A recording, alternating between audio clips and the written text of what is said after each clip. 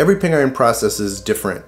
Right now we're in the middle of a initiative we're calling Experiments in Authorship. Mimi has always been the second or the third person to come to the party. We say, this is what we're excited about, here's something that's coming out of the actors, what's your scenic response?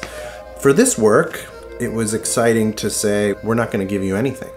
There is nothing for you to start with but yourself. Facing the blank canvas and being like, what, you know, like, what am I gonna do? We really wanted to take jumper cables and attach them to Mimi's brain and run them to the ensemble's creating, devising mind.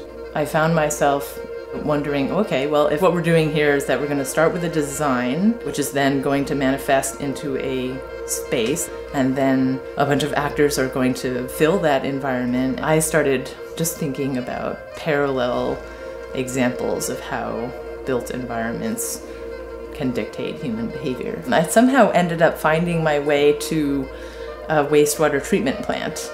Like, I immediately got very excited about it. That would be a great set for a play. I don't know what that play is, but it would be a great set for it. So thinking about this kind of large-scale system and then the small humans within it. I was also thinking about what are the things that I can never do in a normal process? Like, what are the things that I can never put on stage when there's already a play that exists?